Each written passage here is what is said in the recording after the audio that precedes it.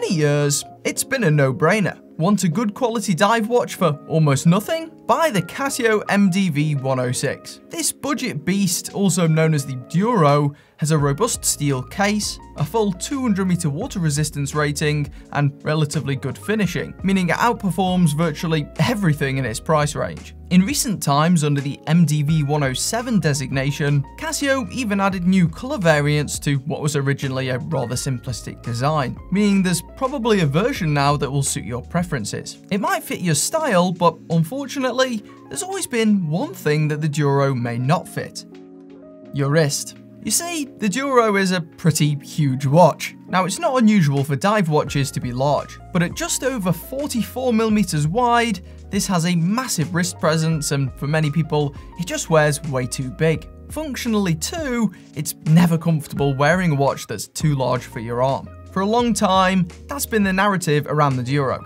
It's a great watch, but I wish it weren't so big. Why can't they just release a smaller version? Well, recently, I caught wind of just that. A more compact 38.5mm version of this legendary watch. Now, I understand a lot of people were hoping for a 40mm option, but 38.5, could that suffice? To find out, a few weeks back, I bought one from an eBay-based watch dealer who was the only UK seller at the time. It's probably available from more outlets by the time you're seeing this video, so I'll link it down below if you're interested. Unfortunately, while Casio has cut the sizing, they've cut several other corners along with it, which you should definitely know about before pulling the trigger. Straight out of the box, I realized something was afoot with this new MDV-10. When side by side with other small watches, let alone the original Duro, this watch looked tiny. After some quick caliper work, I discovered that this watch is way smaller than advertised. I'm not sure where this 38.5mm listed size has even come from, as this watch actually measures in with a case size of only 36mm, with a lug-to-lug of 41.7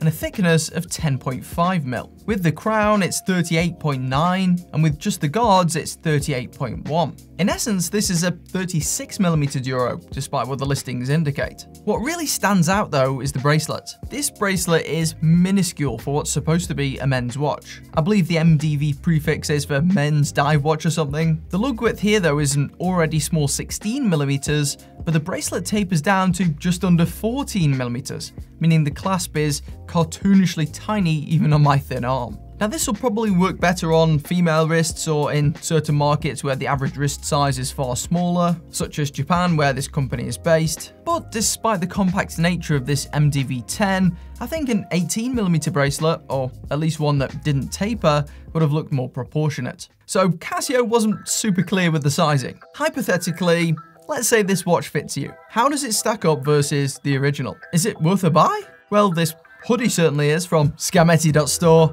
You know what to do. As you'd probably expect, this downsized option has a fair amount in common with its bigger brother. The dial has fundamentally the same design, sharing the same dark grey sunburst and arrow-equipped handset. But the new MDV-10 forgoes the raised chapter ring in favour of a simple printed one, which probably makes sense when you're trying to reduce the size of the watch. Additionally, the markers look the same, though they do house a different coloured lume this time. Though that unfortunately hasn't resulted in improved low-light performance, it still isn't the best by any means. The case too has a near identical shape and finishing, which has always been a Duro's strong suit. This is a good-looking, affordable watch, and there's no denying that. I guess the main visual change, aside from the size, is the removal of the fish logo at the bottom center. A quick side note, this was always said to be a marlin, but to me, this is surely a sailfish, right? Especially the engraving on the case rear. I mean, just look at the shape of that dorsal fin. Am I seeing things? Fish aside, this icon was already removed on the MDV-107 re-release of the Duro anyway, and it's the accompanying text that's of much more concern.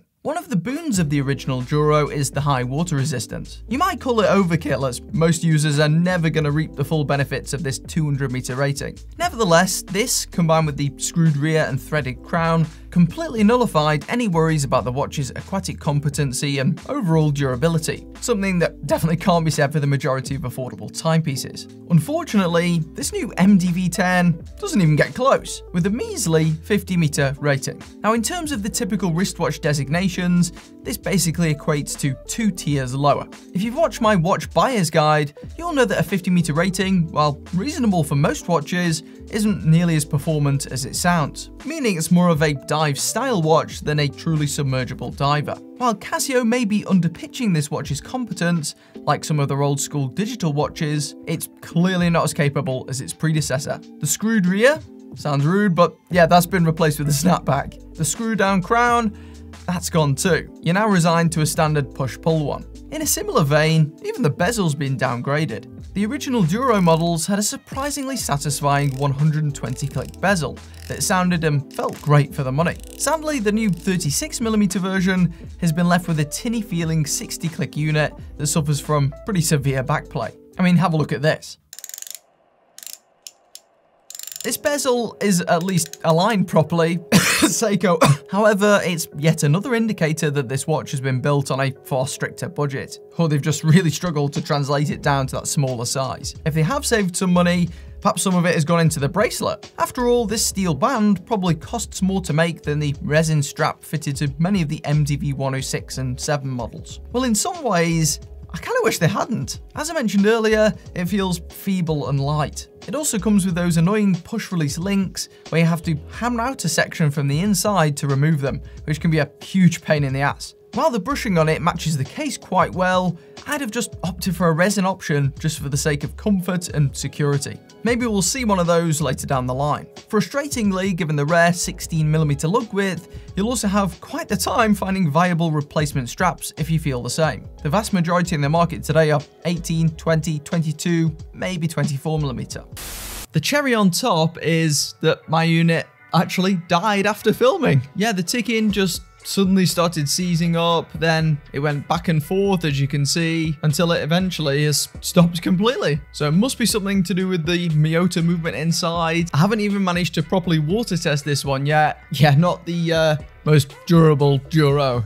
If you're someone with super tiny wrists and have been looking for a cheap dive style watch to match, this may be worth it. Nevertheless, this isn't the Duro I've been waiting for. Unless this MDV-10 retails for maybe a third less than the bigger version, I can't see it shaking up the affordable sector in any meaningful way. Admittedly, it is just as capable as most other brands at the original Duro's price point, but unlike the original, it doesn't have them handily beaten. For a more interesting Duro alternative, make sure you subscribe right now because I'll shortly be featuring a really underrated Casio gem. Either that or check out the video on screen now about a solar-powered Casio diver that you've probably never heard of. In terms of ratings of this new Duro, I'm going for a 6 out of 10 in terms of value, and then for a style rating, it gets a 7 out of 10. It's fairly nice, but what a shame.